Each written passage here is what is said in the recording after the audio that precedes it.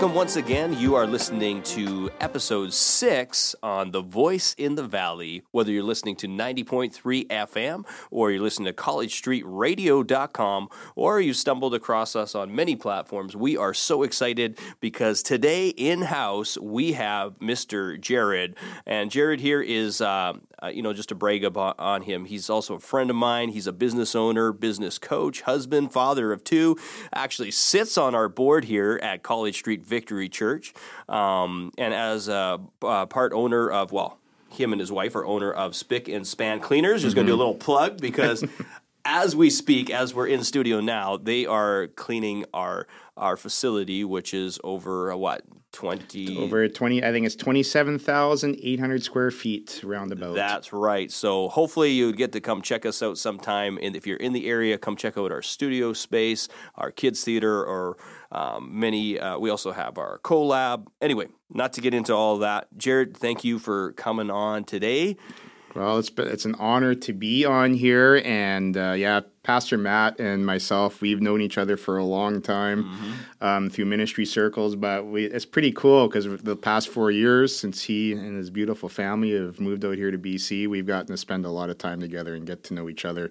He's a brother, he's my pastor, he's currently my coach, and I am just thankful to be here today. Come on. Oh, thanks for that, Jared. You didn't have to do that, but I received that.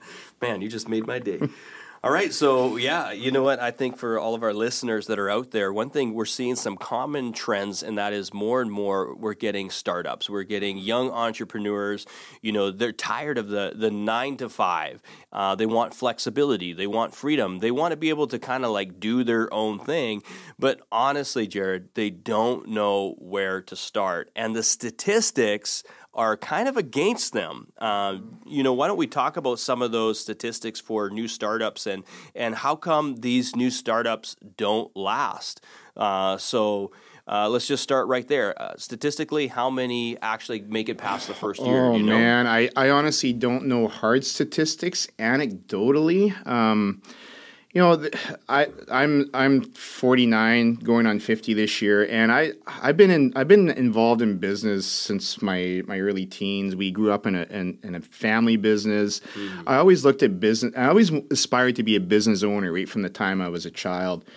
And anecdotally, looking through the years, through my observations, I would say probably 1 out of 3 might make it past. That magic mark seems to be that 5-year mark. That's when you really start to. That's really when you start to turn a profit, and that's a big deal. I've heard it's as high as 90% of startups don't make it past the first year, let alone the 3-year. And the reality is a lot of them aren't even making money until past 3 years. So it's the whole longevity. Somebody once said, you'll be disappointed at what you do in like 2 years, but you'll be amazed at what you do in 5 years. Absolutely. If you've got a plan, if you're strategic, you got the right who before the do, and you got a plan. But that's where guys like you come in. Guys with not just the knowledge, because we can all find knowledge out there, but have the wisdom, have the application of that knowledge and that experience. So, what would you say to someone that's even thinking about starting a business? What are the first things that you would challenge anyone that wants to do different or invest in themselves or in their community when it comes to their business? Well, there's 2 things I would probably tell that young person, or and there's a lot of middle-aged folks and a lot of seniors that are even looking at starting their own business nowadays. We just went through a period of upheaval. And a lot of people, when they looked and they're like, my job is my security. I've got a government job. I've got a city job. Sure. They found out that security wasn't there anymore. No. So, they're looking at something that might bring them a little bit more meaning in life. And usually the path to that is through entrepreneurship or owning your own business. I would say 2 things to folks who are starting out their own business. Number 1, I would say take stock, because it's not an easy road. It's a hard road. There's lots of pitfalls. Starting your own business and being successful takes a lot of sacrifice.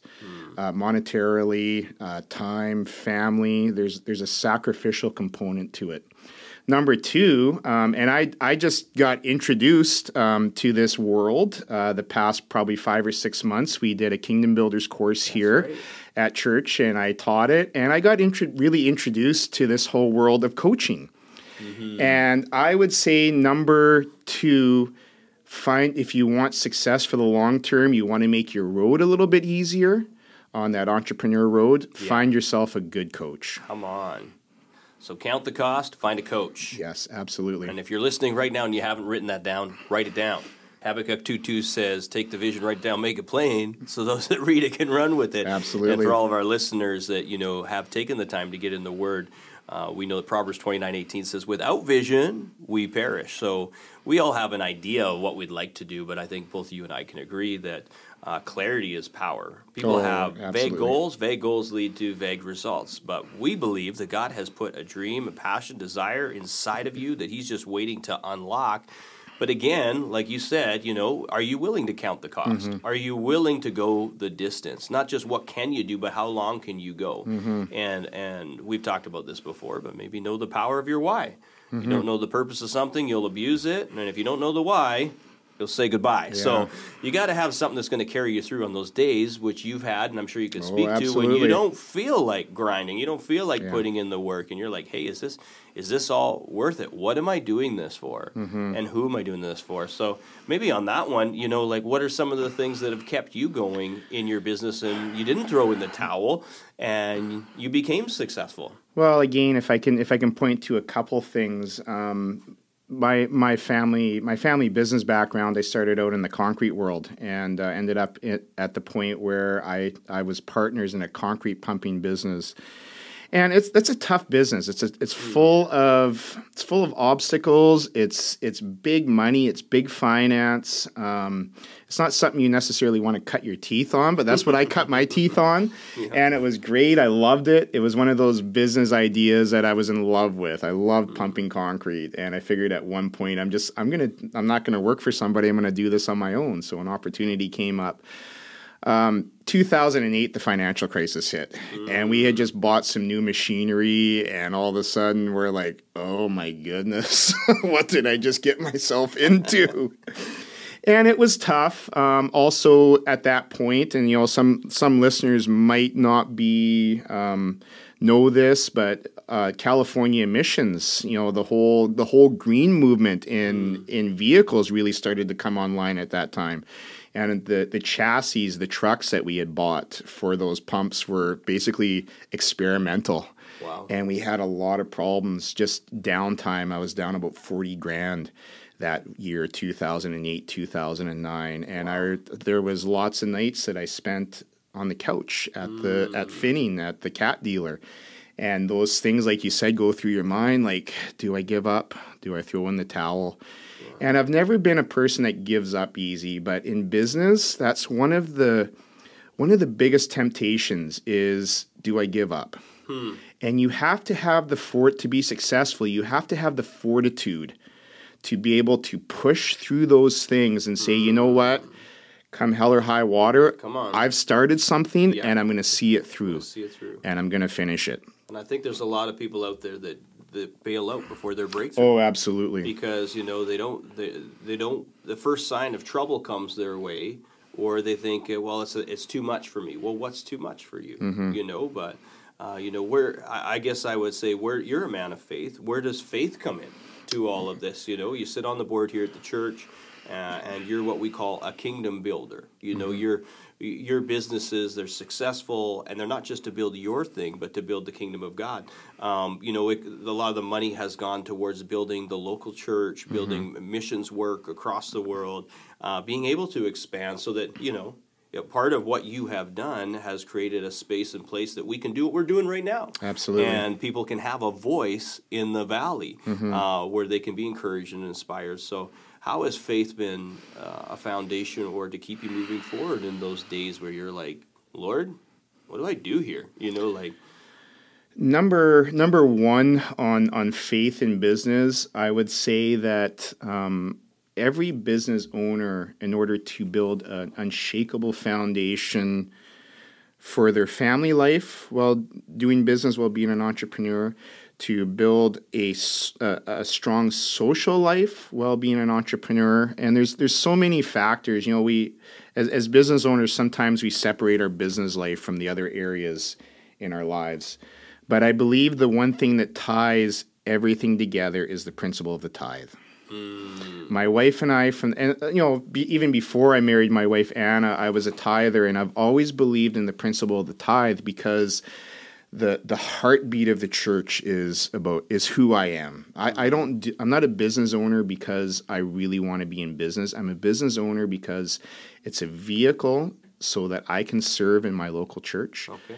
And tithing really is what ties your heart to the local church. Yeah. And the fact is the Bible is very clear that a tither will be blessed. A tither will find opportunity. Come on. Blessing will be rained down in the life of the tither. So much that you cannot contain it. Exactly. Malachi 3:10, right? And I've seen that over and over again.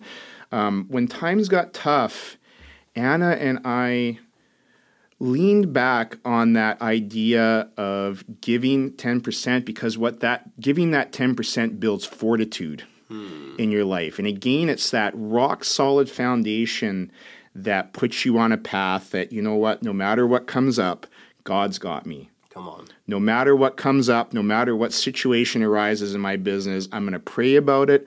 I'm a tither. I have a covenant with Almighty God, and He's going to see us through, and He's going to bring the best out for us. Jared, you're dropping gold here. I don't know if you're listeners. For some of our listeners, you know, you might not be part of the church. You might not even believe in God. That's fine. I'm sure you've heard this. I've gone to all kinds of financial seminars, and it's kind of hilarious because you'll hear somebody get up there and they'll say things like, you know what, you got to give your first 10% of what comes through the business of your profits back, whether it's to the universe or whatever it is. Yeah. Right? You give it out into the universe, and we can't explain it. It just comes back. Well, we can explain it as believers. The behind that is it's God. It's His principle. It's a godly principle. Whether you believe in God or not, it works.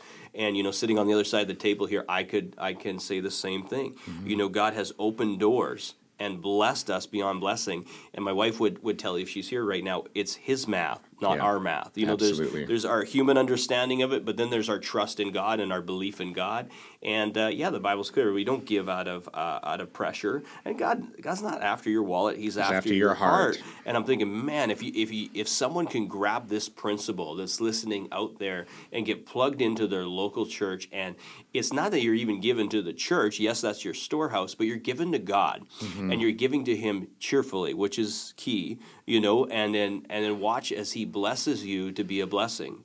This is good stuff, Jared. This is, you know what, not too many times is this talked about in, you know, entrepreneurship and like, hey, well, what are you going to do when the money starts coming in? Right? Absolutely. Like, how are you going to prioritize? And I'm telling you, like Matthew 7:24-29 says that, you know, if we don't build it on the Word of God, everything else is sinking sand. There's going to be storms, and that's what it talks about. It says storms will come, and the house that is built on the rock will stand the storm. And we just saw that even recently through the whole season that we went through with the economy and everything. What's going to stand but the truth of God? And if you're building your business, you're building your dreams on the Word of God. And man, if you're building it to further His kingdom and His house, I guarantee you will be blessed. Absolutely. We just had this conversation, right? Like, how many entrepreneurs and business owners have come through the church and they've gone from zero to hero because they put God first? Yeah. But then the tension comes down the road is the very thing that got them there. Sometimes they get distracted by the other opportunities, and it pulls them out of the church, but then they don't do so well. Well, you know, I was thinking about this earlier, and there's a difference between being a successful businessman and being a good businessman or being a good businesswoman. You know, there's a lot of successful business people out there who may have an idea or a product, and it turns into a trend, and it just explodes. But where's the what road are you following down? What's, you know, going back to the why? And I like to say, you know, your why is your North Star. When you get lost and you've got your compass out and you can take your why, you line it up with the stars, and all of a sudden you're back on track again. You have to have a powerful why. This is good. And I that's going back to the tithe, you know, backtracking a little bit. The powerful thing about the tithe is how it turns your heart and what it turns your heart towards. I got involved in business because growing up, seeing men and women in business, one of the things I was attracted to is I saw, again, the difference between a successful business person and a good business person. The good business person is a generous person, and they live their life with their hand stretched out. Come on. And there was always an attraction for me to that. But the tithe turns your heart toward that generous handout. What's in my hand? What can I give? What can I create? It gets the creative juices going. Hey, come on. We call that alignment, right? Absolutely. It comes back into alignment. Alignment always comes before assignment. And what you're saying there is found Proverbs 11:24-25. The life of the generous gets larger and larger. But the life of the stingy gets smaller and smaller. I don't know about you, but I want my life to get larger. I don't want to limit what God wants to do. And the other one you keep bringing up is key is, God's after our heart. And in Matthew 6:21 says that where your treasure is, there your heart is also. Will also be. Yeah. So, and you just think of that, what you're saying, you're just dropping gold here, Jared. If you go back to that why, back to that vision, who am I doing it for? Some people, they tell themselves, well, I'm doing it for my family. That's the first reason they get into it, right? Yep. I want to do this for my family. I want my kids to have a lifestyle that I didn't have. I want to be able to have freedom. But how many times have we seen, hey, great intention, but misdirection? Yeah. Along the line, like your intentions were good, but if you're not putting God first, if you're not seeking first the kingdom of God, Matthew 6:33, then it says, then all things will be added unto you. You start to realize that we meet them. We meet men and women, and they've done well on the business side, but they're divorced. Yeah. They have no relationship with their kids. Obviously, that's not us. That's not you. I look at you. You're a great husband. You're a great father. Even when we sit down and we just had dinner this afternoon, what comes up? We celebrate our children. We celebrate our wife. We celebrate, that how proud of them we are and that we have the flexibility. But it all comes back to that alignment. God wants us to have healthy homes. God wants to bless us. The promise he gave to Abraham is the promise he gave to you and That's I. Right. I'm going to bless you to make you a blessing, right? And so, Jared, that's so good. I think if our listeners even just walked away with one thing, how is my business going to help build the kingdom? And if my heart is truly in it, would I be willing to give him that first 10%? If that's what the tithe is, it means a tenth. Would I be willing to hit it to him and trust in him that he can use it to further the needs of my community, through my church, and through around the world?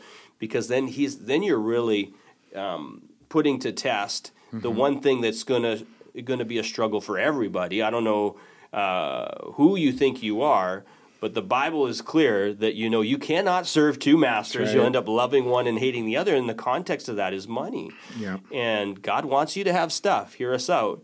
He just doesn't want the stuff to have you. Well, you kind of alluded it at the beginning of the podcast. The idea of really we're starting to talk about character now, right? And the idea of, how can you take your business from, that 3-year to 5-year to longevity?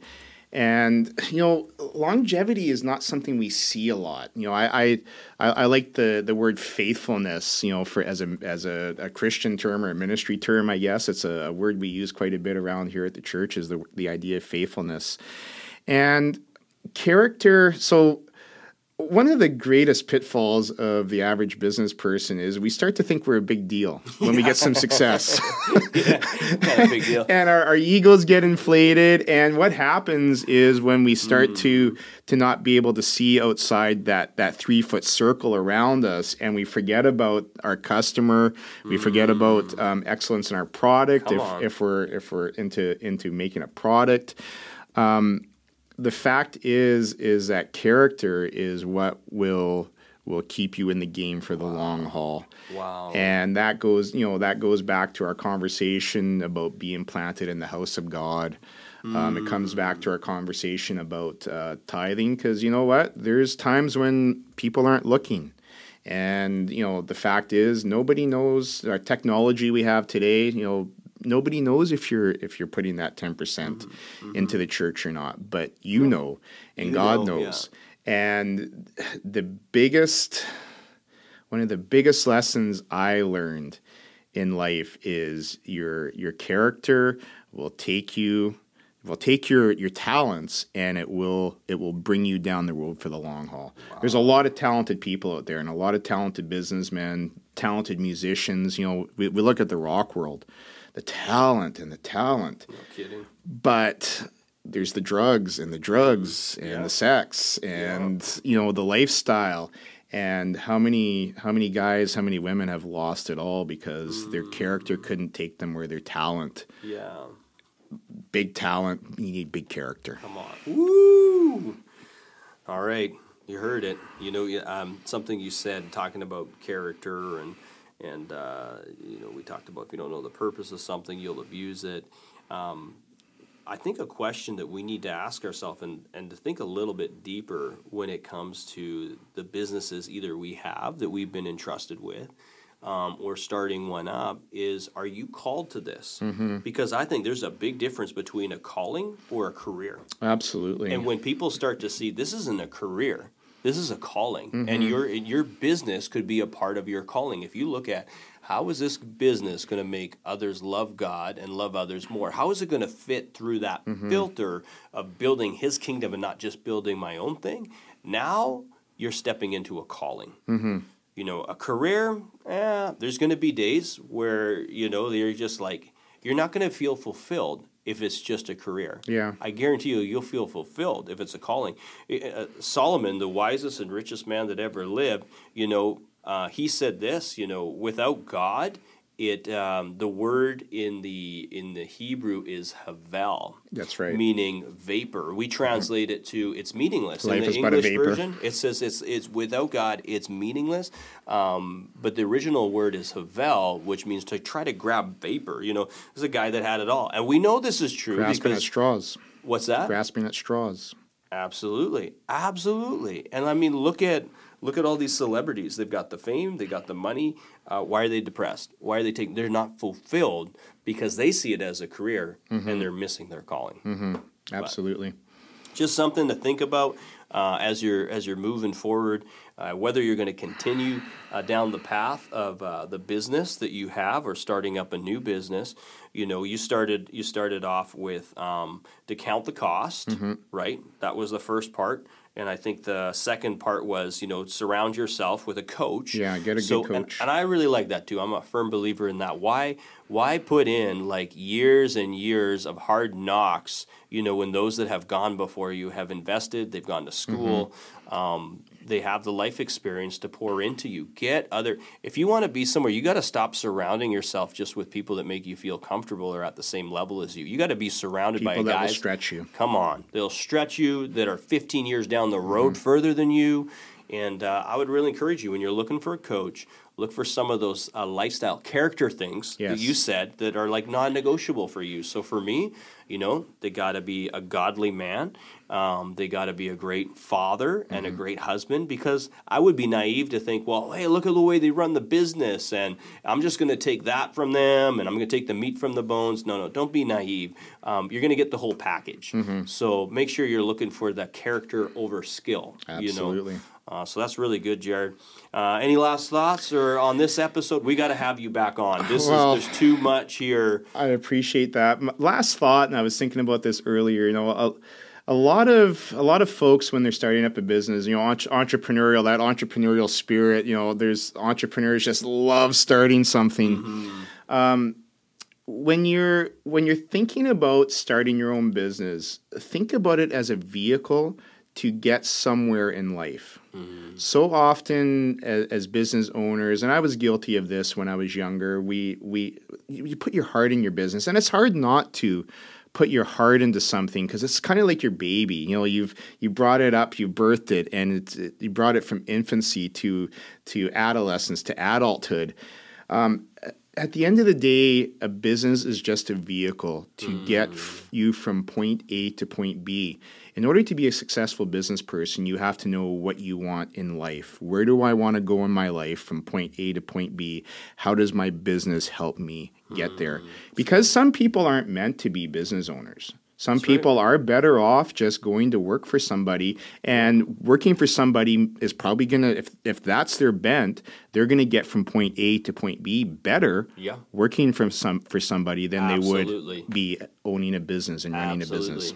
And you know what? It takes a team, and we all benefit from it. You know, we go back to the parable of the sower, or sorry, not the sower and the seed, but the talents. You know, in the end, like, we're entrusted. We're all entrusted, really. It's all God's business. That's right. And how we handle it, how we deal with it, if we're faithful with it, you know, we all want to hear that, well done, my good and faithful servant. That's what it's all about at the end. Share in my happiness. And guess what? When my boss gets blessed, I get blessed. Absolutely. You know, so I want to be a part of it. It is a collaboration. It's not one person getting blessed. It's like, man, I want to be in that culture, that Christ-like culture of kingdom building, being so blessed that we can't contain it. So yeah, I totally agree. It's not for not everyone needs to be the boss. No. And we, you know, before you can be a great leader, we all got to be great followers. Exactly. Absolutely. So thank you so much, Jared, for coming on. And again, like, I feel like we're just scratching the surface of some of these things. So if you want to hear more, if you've got any questions, maybe even just you got some for Jared, what would be the best way to get a hold of? I understand right now you're limited to the amount of time that you have for clients and coaching, but if they were to get in contact with you, what would be the best way? Probably the best way would be to email me at my email at the church here, jared@wherepeoplematter.church. That's JARED @wherepeoplematter.church. Come on. You heard it from the man. Again, thanks for coming on, Jared. Thank you, and remember that you have a voice in the valley.